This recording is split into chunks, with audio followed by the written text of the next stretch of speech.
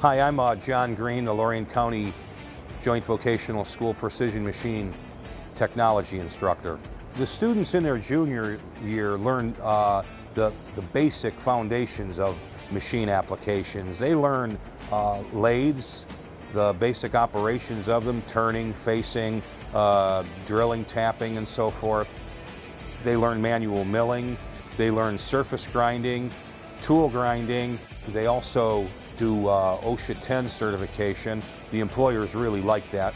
We basically prepare them for taking on the higher tech learning the next year, the senior year, in CNC applications, 3D modeling, CNC simulations. Seniors, providing they take advantage of everything that we offer them in the program their junior year, including a summer internship in between their junior and senior year, they actually learn in-depth CNC programming. They learn geometric dimensioning and tolerancing.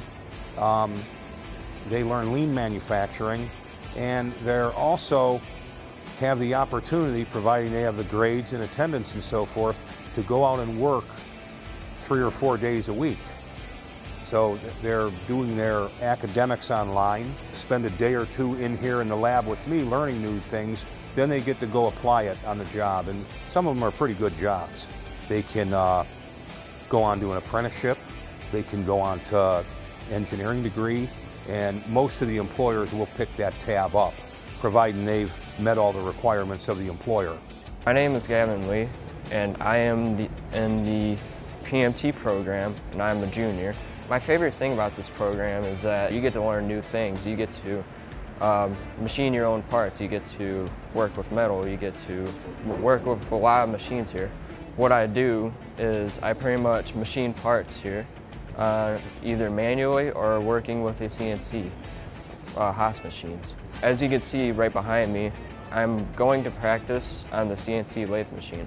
I wasn't sure on what I would do in life yet, but I decided that this would be a pretty cool program to go into, and I wanted to try something new to get out of my comfort zone. So I decided to go in this program.